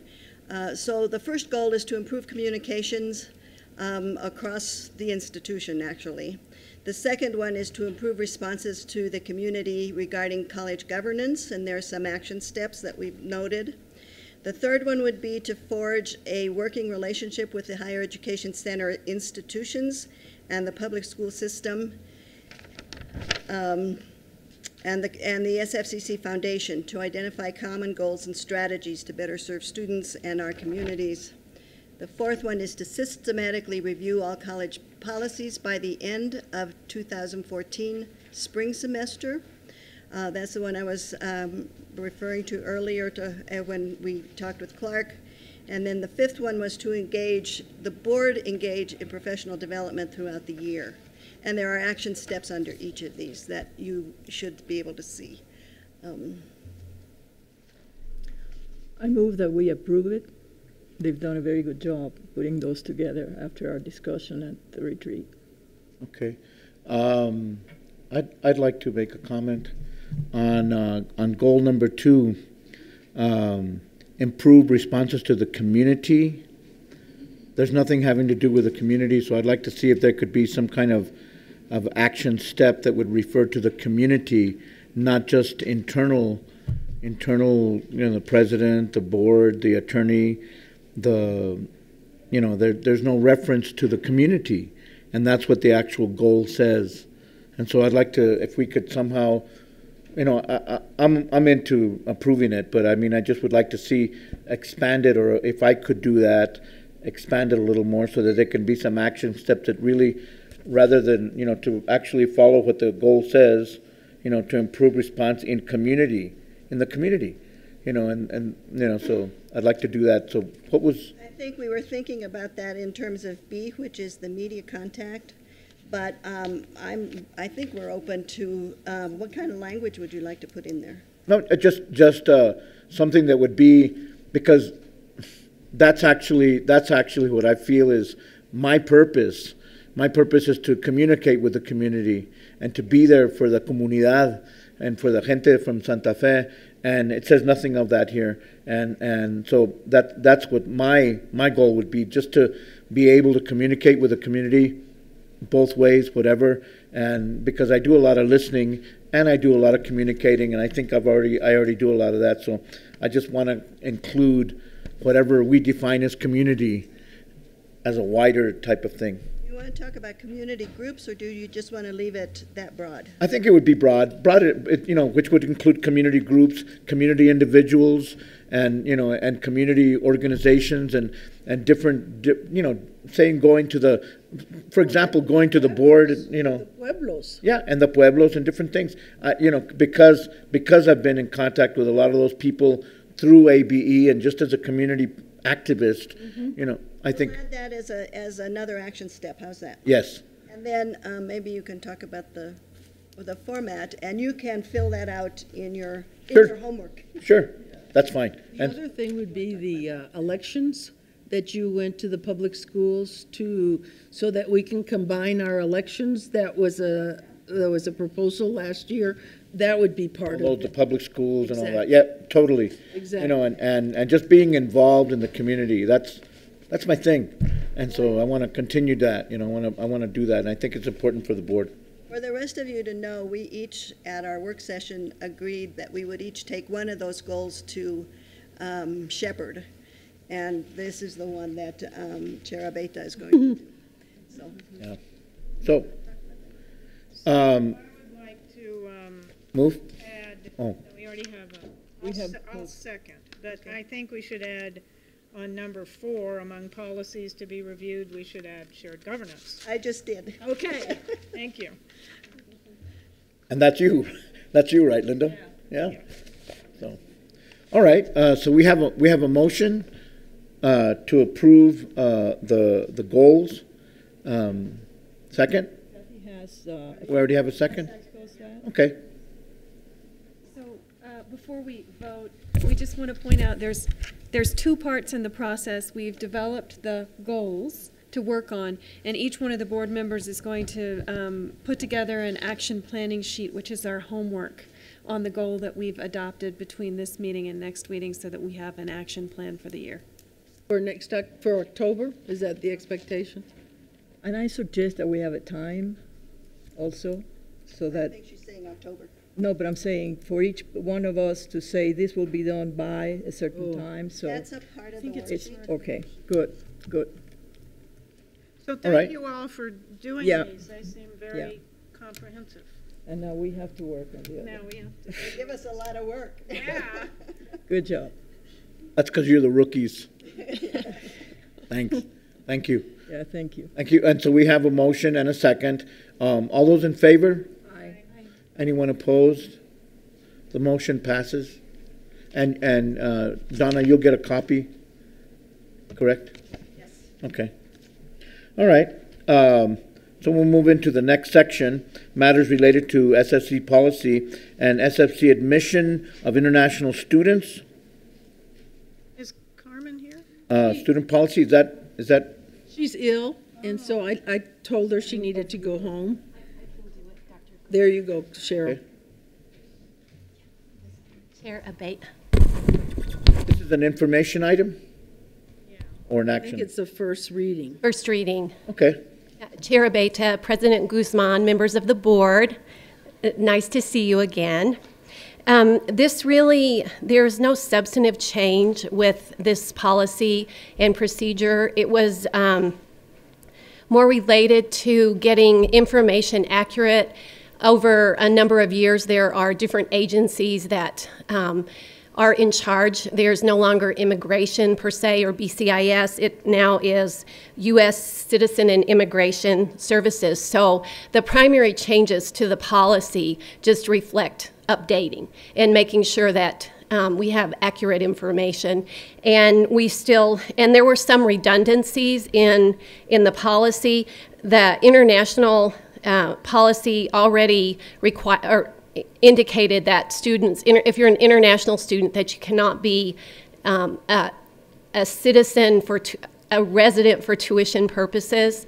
And so some of that language that was redundant, we removed that. And the main thing really was just making those changes to reflect what is current right now. The procedures are also in place and just reflect those same kinds of changes. And this was important because next year we really want to go after more international students. I think that community colleges really thrive when international students come and we see how different values and different people live. So we're going to really go after international students next year. Excuse me. Does that mean recruiting in other countries? Yes, sir. It does. ACC has been very active, and many colleges, many community colleges throughout the nation, have been working hard on increasing. And the Chinese and the Indians are particularly very interested in sending students to our community colleges for technician programs, and that's why we are really developing more technician programs and more certificates that would interest communities abroad. Does anyone know if there's going to be any workshops at the Seattle conference concerning that?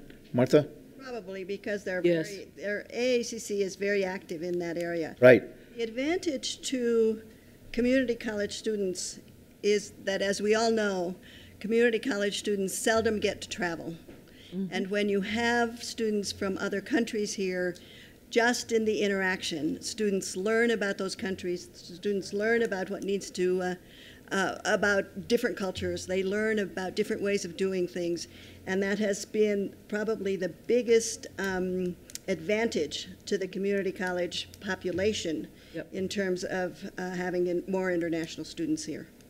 Japan is another country that, that often sends. Well, I know that when I was working in ABE, there was one summer that we just had a really good connection with Japanese students, and we set up a whole thing. This doesn't mean that we're going to look into making dormitories, does it? No, it does not. No, it does not. Okay.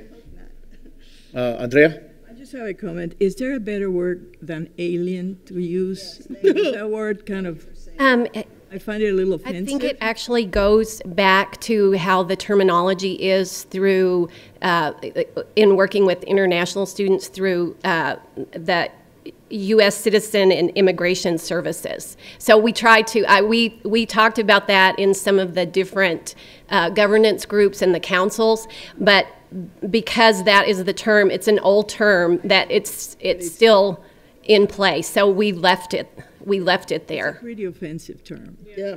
Right. So I would love to see immigrant or some other word that is a little softer, that makes us feel more welcome. More current. Or if you do leave it, make reference to the whole Milky Way. Oh, excuse me? Thank you. 100,000 light years, you know. There is a way to do that, and you can do one or the other in parentheses. So Okay. if you do register Okay. that this is a term that's we're not moving acceptable. forward. Okay. That's good. Okay, we can do that. I'll get that modification. My question is, this is not going to impact our undocumented. No, this is completely different. This is for the students that we actually issue F1 visas, where they provide information to us, and it goes through their embassy to actually get permission, and that then we also become responsible for the student to ensure that they're taking a full term of classes and other things. But the undocumented students are handled completely differently, and there actually is, under residency requirements in New Mexico, an allowance for those students to get in-state tuition, and we have a large number of the students that are here. Yes, or 1 year, either 1 year of high school with a GED or high school graduation, and they qualify. And we're very good about letting students know that. Is that in another policy?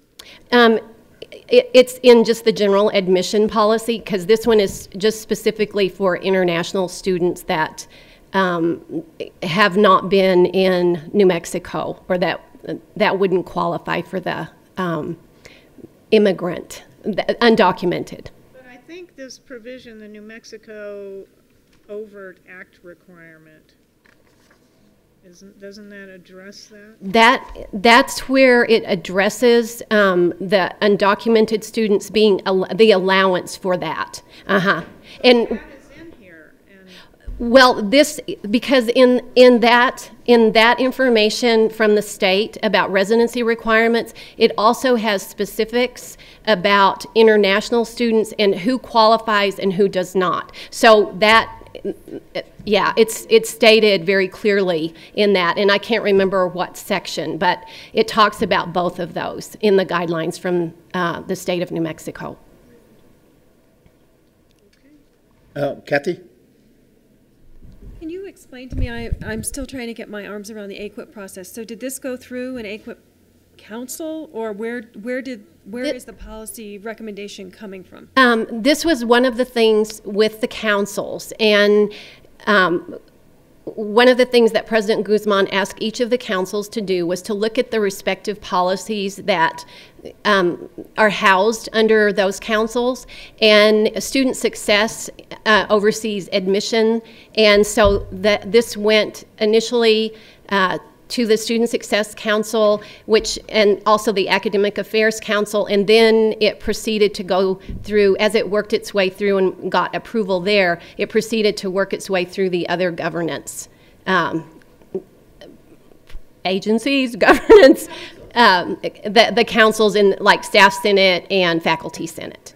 And then it ultimately went to the executive team, and it was approved there last week, I believe, so then it comes here for first reading. So, but this is a good example of something that went through that whole process. And there was actually a working group that looked at other policies at other institutions to see if we needed to make any substantive changes to the policy, and didn't really find any other than just updating and making things more aligned with what is actually happening out there. Thank you. You're welcome. Anyone else? Thank you. So we'll make that one adjustment and bring that back. Okay, thank you. Thank you very much. Okay. Linda, we have you listed for discussion of legislative agenda. Yeah, I just wanted to make sure we had it on the agenda, and we talked about it earlier. I do have one issue, which is the tiering of payments. When I was at a hearing in Las Cruces a few weeks ago, Gary Carruthers, who's the president of the New Mexico State, in his introduction to the committee, started talking about this plan that he has for a three-tiered funding, which is totally different than anything that has been discussed. And he has already met with LFC and is going out trying to sell this, and it will be very detrimental to community colleges. And I know that that we have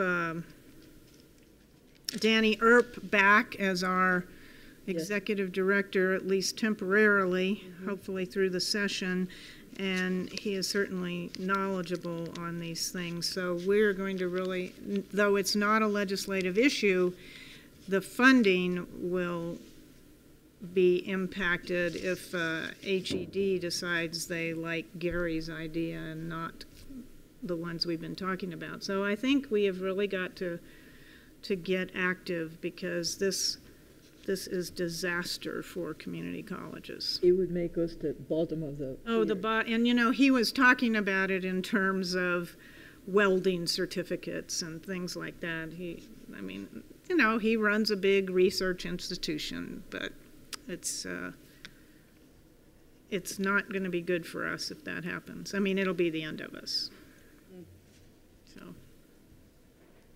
So, Linda, so what are you suggesting? You say we have to be, is it community people, legislators? Boards have to get engaged, all the boards, and we have to be talking to our legislators before things happen. I mean, we don't have much influence over HED, but we do have influence over the funding. So, do we need to make a board statement that goes to the legislature, or do we, you know, something that's official? That might be helpful with that our would be a good idea. once we get more details. Okay. Yeah, cool. Any other comments? So how, Mr. Chair, just a quick question for clarification purposes. How would we do that statement? Would we draft something and then bring it before our next meeting, a resolution to? I think, yeah. Okay. Because we're talking February, correct? We're talking January. January? But if we're going to do something with our delegation, we should start talking to them right away. Got to get it going, yeah. We should have that. Okay. All right. We have the reading material that's inside your computer and stuff like that. No more paper. Wait, Mr. Chair, I did have one other announcement. I'm sorry. Go ahead. I was at the St. Elizabeth's Shelter fundraiser, and there were 4 restaurant groups, and the Santa Fe Community College culinary students and our staff were there, and we won first place for entrees with this great mashed potatoes and pork loin stuffed with I don't know what all, but it was really great. Were they gluten-free? No, that one wasn't. But the team I was working on was gluten-free. It wasn't the community college. But you didn't win. No, we won for appetizers, but the community college won for entrees, and they were really good. So. Oh, great.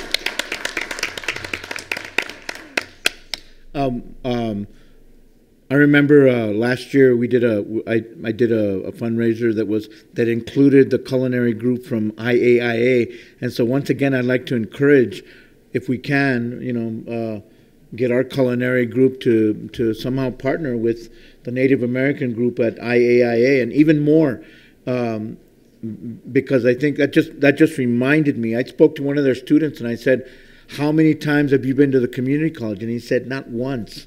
And he said, "We'd like to go there. We want to know more about it." So whoever is the person that would be in touch with them, or we need, they're just right there. They're our neighbors, and I think that not just to have them on paper and say that they're part of HEC, or invite them over to student government and to if there's any activities and stuff like that, just try and get more things happening. I think it's critical. Thank you. Okay, so we have the reading material, and now we need a motion to go into closed session. I move that we go into closed session for the purposes of discussing potential litigation and limited personnel matters. Second? Second. All those in favor? And what we'll probably do is we'll probably adjourn from there, correct? Because that's the last thing, so, unless any of you diehards want to wait.